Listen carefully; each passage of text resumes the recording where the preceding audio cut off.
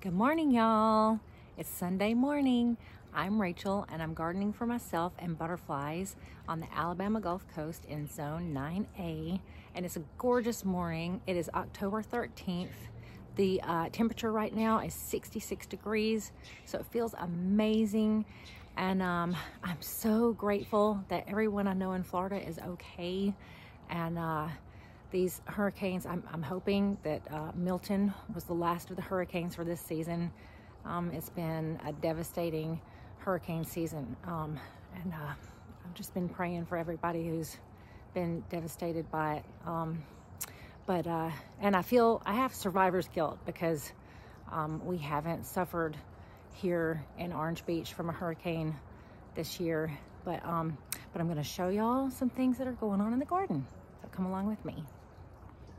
The Salvia leucantha is just kind of growing crazy and scraggly, but I'm leaving it because every time I come out here, there are all kinds of bumblebees on it. So it's still being useful. And I have a sweet little volunteer zinnia coming up right here. I'm really excited about that. I hope that the armadillo leaves it alone. Things are looking pretty good out here in the front because I planted them not too long ago and arranged them. I'm just so amazed by the roses. This is Desdemona, so lovely. I need to trim this stuff back, but yeah, this is just a late season garden. Even the up there, the James Galways are blooming, and I keep meaning to come out here and get a ladder and go up there and trim stuff, and I just don't do it. I'm really liking these silvery things right here. And so I pulled out a bunch of dead stuff yesterday, and I'm liking this so much better. I've got several containers that need to have something done with them. I may just wait to replant them next year. The diamond frost euphorbia and this licorice plant, silvery fun white goodness. That licorice plant has just grown like gangbusters. This is the container, and it had grown up into one of the coleus, and then when I had to cut the coleus back, it just flopped over onto the ground. Look how massive that is. Just lovely silvery. Look, and it's grown up here into this penta. I had no idea it could grow so crazy. The gomphrena, sweet potato vine, just really still kicking it. And Salvia leucantha. Wow, y'all, salvia, just salvia for the win. I say that all the time, but I can't help it. It really is. And coleus, I love this bright coleus here. I cleaned out the fountain yesterday. It's looking way better. And then I had to start cutting things back in this back section. And look at this. I think this is a cassia. Look, it's almost tree size. And I think this is the one that can't tolerate frost, so it will probably freeze down to the ground. But don't you love just the color? That kind of gray-green. And this is that kind that it smells like popcorn when you rub it. And I haven't seen any caterpillars on it for the, I think it was cassia flower. But these little things right here are supposed to grow shrub size, but they've been kind of overgrown by the salvia. So also so excited about this cleome from a seed, just volunteer. Can't wait for that to bloom. This lemongrass is one that I dug up as a seedling from the front yard and planted it in the ground. And look how massive and thick it is. And then I planted some other ones, and I had them in pots along the edge of the fence, and they're not as healthy or happy. So I think next year I'm just gonna plant lemongrass right here at the base of the fence, all across it, not in pots, and let it grow. I guess I should give them, I don't know, 3 feet a piece, space, because you can't see through that. And that's a great fast growing kind of privacy fence-like thing. The butterflies are still loving the garden. They're not out at the moment. I got a little bit of a video of them yesterday, but there's a lot of cleanup that needs to be done. I'm so thankful for this color though still. It's still enjoyable, and there's a lot of things that are still blooming. Here's something exciting. My husband is putting hardy board on the potting shed. He's gonna do it just like the garage, and he put new windows in. I know this is a mess. It's still, even though it's cooler out here, it was still too hot yesterday to be in here to clean anything. So this is still a gross mess. But I'm really excited about this looking a lot more just pretty, and it's gonna be sturdy. And he's putting hardy board. He's still in the process of putting it on this side too. Yeah. He's gonna put like that tan metal trim like this on the potting shed. It's gonna look like this. And I haven't shown you, this is the arrowwood viburnum right here, this very, very tall thing. And in its shadow is this Florida sunshine, and it's supposed to grow like a shrub like those two other ones that I showed you.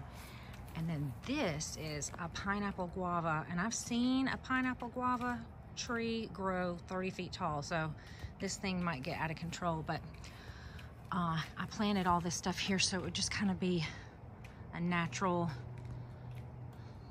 privacy area. It hasn't gotten thick yet. I'm so surprised that these snapdragon are blooming again and that they've made it. But look, they've grown really long and scraggly, but isn't that surprising? Because I grew those from seed in the spring, and they've just kind of made it, and they're re-blooming. I haven't shown y'all the coconut that it says it will take like 4 months for it to sprout. So I planted it in this pot, and then a little Thai basil volunteered in there, and then a little wishbone flower. So it's turned into a little coconut garden. It looks dull and just not very appealing, but this whole thing right here is one Salvia Amistad, and I'll poke into the inside of it so you can see how look in there. It needs to be cut back. And this is one that grew back that I've had planted for several years. So but every time I come out here, something is drinking from it, and I don't want to take that away from them yet, so I'm leaving it for a little while longer. Oh my goodness, I just came over here to take a picture of this, and I just noticed something. I can't believe I didn't see it when I walked past here the first time. Look at what is blooming, shockingly. Look at that. That is so unexpected and gorgeous. I haven't talked much about this clematis because it seemed like it was just not gonna make it. But here is this gorgeous, gorgeous bloom, and I'll show you just what it looks like on the lattice or on the rose arbor. You can see just brown and icky. I mean, it just doesn't look healthy and happy. And yet here is this. What a gift. What a miracle. I just found something else too. This thing right here, this Mujin T Nashja and whatever, I can't pronounce it. But I'm gonna show you something cool about it. Look at the teeny tiniest little flowers that are on this thing. They're so precious. And this is that sparkly plant that I still haven't made tea from. I keep promising that I will, and I haven't yet. But it smells really cool. And I got it from Petals from the Past. It has a really interesting scent to it. But wow, tiny little flowers on it. There are just so many treasures to be found. While I'm right here, I will just look down, straight down on this, and show you all these colors together from up above. I'm really enjoying them. I can't tell you the name of that. I mean, I have it, but I don't know how to say it. But it's turned out so well, and it was only $1 per plant at Home Depot. Oh, here is that golden agastache, and I cut it down and it's grown back again. And this is that one that I started from seed and it took forever, but it's looking great now, and it smells really great too. It's got a great kind of minty scent to it. Isn't it pretty? You just have to cut back the dead stuff. Deanna, these are the coleus in here that I'm going to try to save and overwinter like you did last year. I'm gonna cut them back because look, they're just tall and scraggly.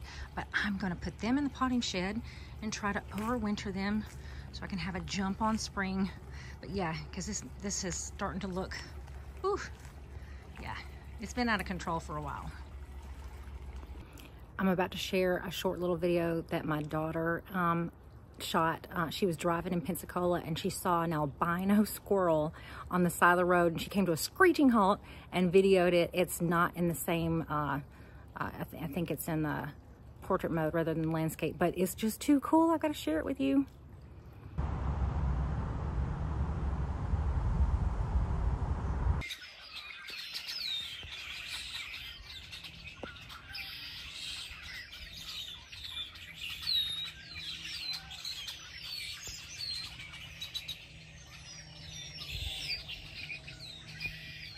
Of course, that's the way she wants you to think, but she doesn't look hungry. Lefty is enjoying the sunshine today.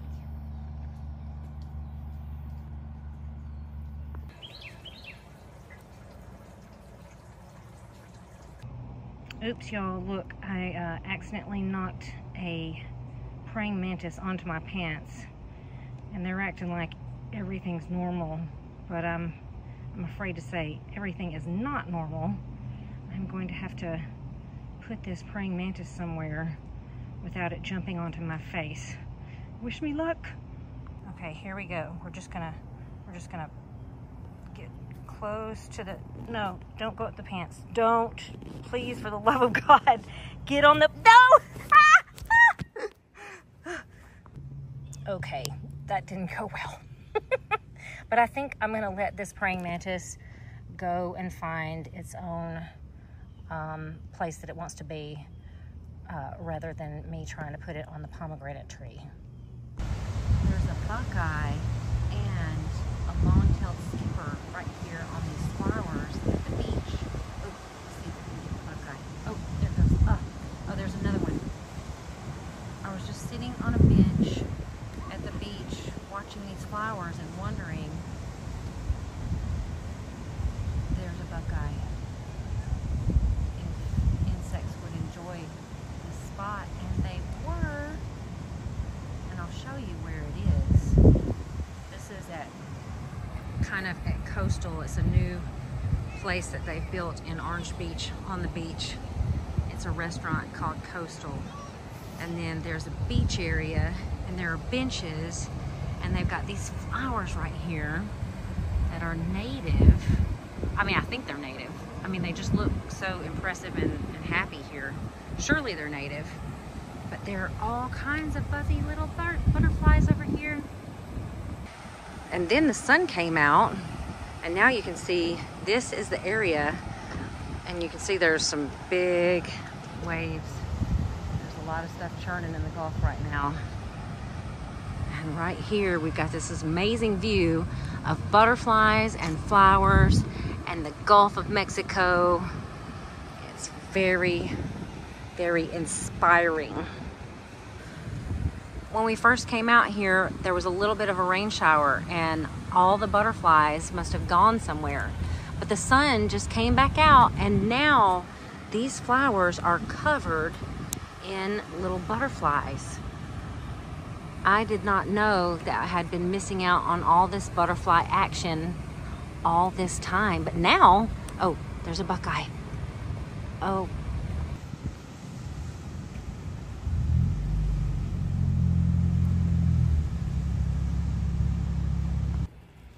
The garden is just looking so lovely in this bright, bright sun. I came out here and I didn't expect for it to just be so pretty. And I saw over here a really pretty butterfly, a buckeye, and I'm hoping I can find it for you, because I saw a buckeye the other day when we went to the beach, and then just now I saw one. There are a lot of butterflies. There are long-tailed skippers and Gulf fritillaries. Let me see if I can sneak up on one. I just saw it over here. Oh, yes, yes, yes. Let's see if I can get in close, close. Oh, you see that long-tailed skipper right there? Let's see if I can get close for you to see it. Oh, isn't it cute?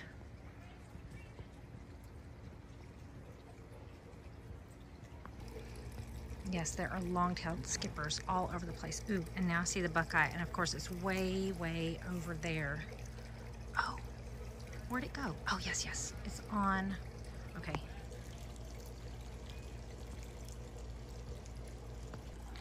I just don't even think this would be a garden without the Gomphrena and the sweet potato vine everywhere, and the Salvia leucantha blooming so purple and beautiful.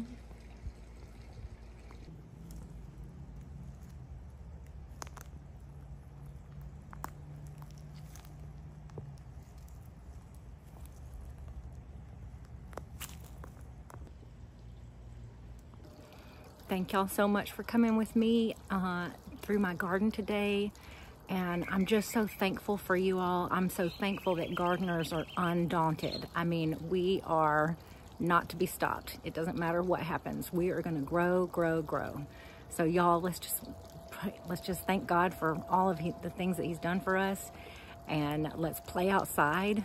And God bless y'all, and I'll talk to you soon. Bye.